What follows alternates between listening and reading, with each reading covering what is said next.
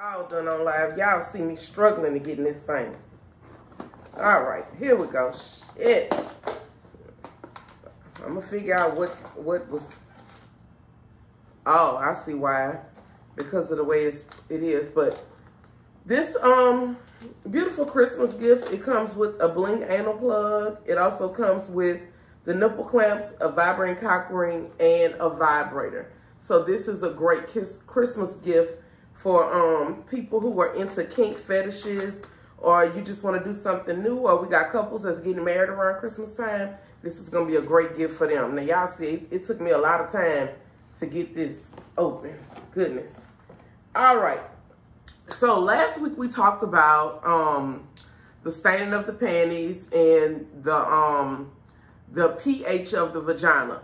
I really want you all to stay tuned because I know a lot of y'all feel like because you're having sex, you know everything that you need to know about your vagina. But let me just say this. If you keep going to the doctor and they keep telling you that you're experiencing bacterial vaginosis, you really need to pay attention to this live. You really need to stay logged on. If you keep getting a little itchy feeling, you need to stay on. You need to tag somebody because this is about to be some awesome information that I'm about to give you.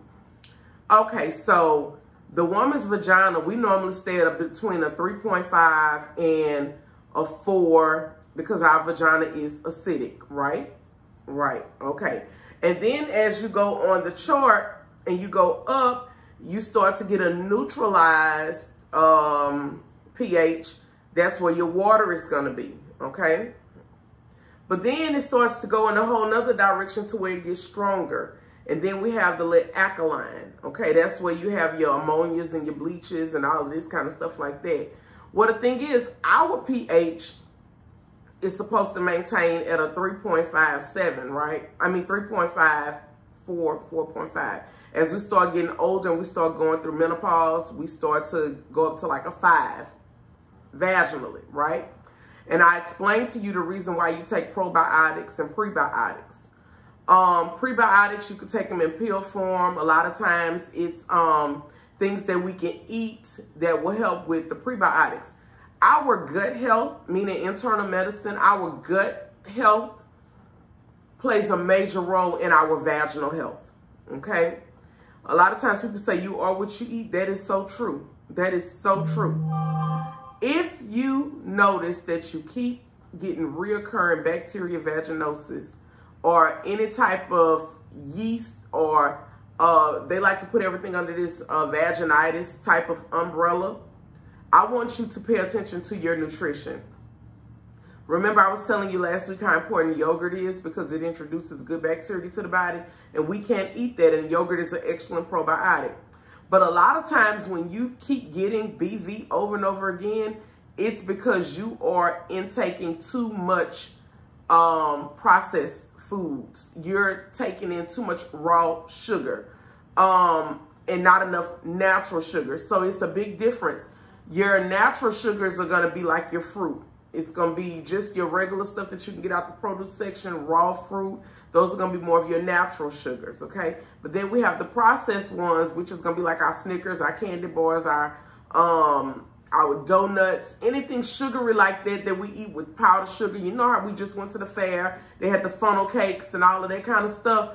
That's the stuff that's actually throwing off your pH. That's the stuff that is causing you to continue to get BV and yeast and all of this kind of stuff over and over and over again because your intake of your raw sugar is too high. So when people say, I don't understand why I keep getting this over and over again, your doctor should be telling you that it's because of what you're consuming. If you love fried chicken is not your friend. Yes, we love the way fried chicken tastes, but the thing is, it's cooked in grease. Grease is another thing that interrupts the vaginal, that gives us that BV and all of this kind of stuff over and over again. So our nutrition is playing a major role in why we keep getting all of these vaginal irritations and why our pH is being thrown off is directly related to our nutrition. And keep in mind, our vagina is, the pH, it ranges between a 3.5 and a 4, 4.5, somewhere up in there. When the men come in us, their semen is at a 7. So you, in order to be at a healthy range, you at 3.5, 4.5, but then you introducing this semen into your vaginal canal, who pH is a 7. That 7 completely, it can throw your vagina completely off. It can throw your pH completely off, especially if you're not eating right. So when we already got him coming in us, he introducing a 7. How can we help with that? We can go pee right after we have sex.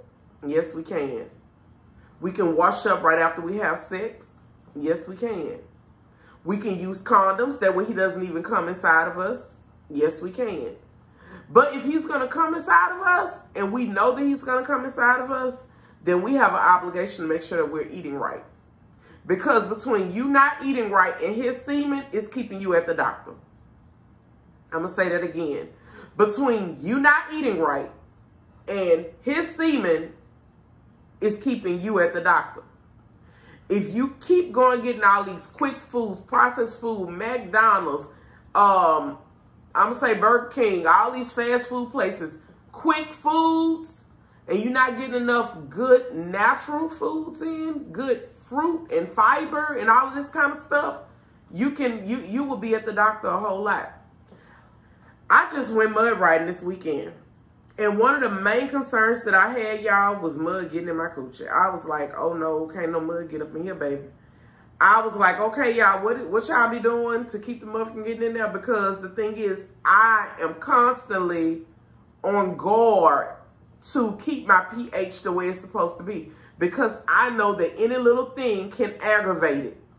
Any little thing will have me at the doctor. Any little thing. So that means that I know this. That's why when I go, I don't really do hot tubs and stuff unless it's at a hotel where they have the chlorine and all of that in it. Pools, chlorine, But this summer, I didn't even do a lot of swimming because there was a chlorine shortage. So I knew that they couldn't clean up the bacteria in the pools like they were supposed to and in the hot tubs like they were supposed to. So I opted not to even get in because I didn't want to take a chance on it. Because the chlorine is what keeps us safe. And there was a chlorine shortage. So what I'm trying to get you to understand is we have to be knowledgeable and we have to be on guard when it comes down to our pH. We want to make sure that we're getting good bacteria into our body, just like I said with the probiotic, with the yogurt. We want to make sure we're getting good bacteria into our body, right? And another thing is we want to make sure that we're consuming more natural sugar than raw sugar. And even I'm a person that is guilty of it because I like white sugar, not sweeteners and all this other stuff in my coffee. I like real sugar in my coffee. So that means that I'm taking in natural, I'm taking in raw sugar every day just in my coffee. But I call myself balancing it by drinking water for the rest of the day. So my water intake is very high. So now keep in mind, you getting dick, that is, the pH is a 7. You eating processed foods, right? And then you got the nerve not to like to drink water. Y'all know the people that I'm talking about. That be water nasty. How is water nasty? Water is fulfilling. It quenches a thirst. So if you're a person that's drinking all of these sugary this and Cokes and everything got to have flavor and taste and all of this kind of stuff, that is the reason why you're constantly at the doctor. Because you're throwing your pH off because of your gut health, meaning what you're taking in. So you want to make sure that, again, you're drinking your water and minding your business, of course. That you're getting in good natural sugar. If you're going to take in any sugar, that's going to be your fruits and your nuts, your vegetables, all of this kind of stuff, just natural things. You want to make sure you're getting that in. And if you really want to be on the safe side, make sure that he's using a condom. Okay? That is going to wrap it up for me today on my live. Oh, one last thing. Queefing. I forgot I was supposed to talk about queefing today. I had somebody send me a message and she was saying that her vagina was just making all kind of noise. Okay? Sweetheart, that is called queefing. You're not having a vaginal fart or anything like that. What is happening is when he's pulling out, air is going into your vagina. So when he thrusts back in, the air is coming out and it's making that sound. So that is what you're experiencing. It's called queefing. All right. So again, I knew I wanted to make sure I addressed that because somebody asked me that. So I want to make sure I address that. Again, we do have the Christmas stuff is starting to come in. We do have, this is called the Passion Heart Kit. This is on the website, and it actually hangs up like an ornament on the tree. It's already ready for being gift. You ain't got to do nothing to it. It already got the little bow and everything on it. And then we do have the tails in stock, okay? And as you can see, I done broke my nail in the middle of this live trying to open up this kit. So, yes. But we're going to go on anyhow.